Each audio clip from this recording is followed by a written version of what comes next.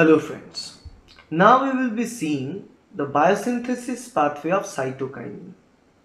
And cytokinin biosynthesis occurs in plant cells. And the cytokinin that the plant cells generally produce is known as zeatin. And we will see how exactly this process works. There are two types of process by which the cytokinin biosynthesis take place.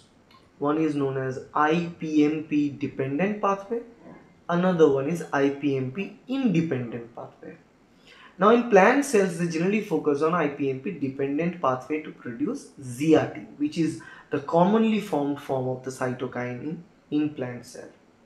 So we'll talk about the IPMP dependent pathway only today, not IPMP independent pathway. So the precursor for cytokinin in plant cell is adenosine. Okay, and along with that they need ADP or ATP in order to produce the intermediate which will help the plant cells to produce zeatin. If this adenosine is tagged with either ADP or ATP, then they will form dimethylyl pyrophosphate or DMAPP. This is a primary ingredient or intermediate for the synthesis of zeatin, the naturally produced cytokinin in plant cells. So once DMAPP is produced, this DMAPP will be converted by isopentyl transferase enzyme or IPT enzyme into other different forms. And this IPT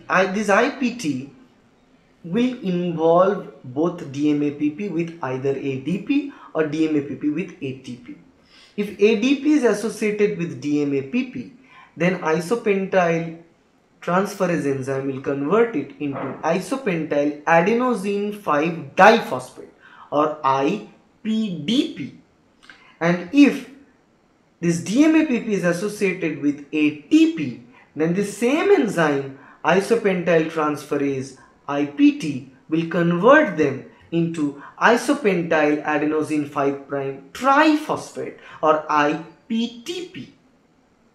But in both the case, whether it produces IPDP or IPTP, both of them will be converted and can be converted by enzyme hydrolase into the naturally occurring form cytokinin, that is zeatin, which is normally found as a cis-trans conjugate in the plant cells.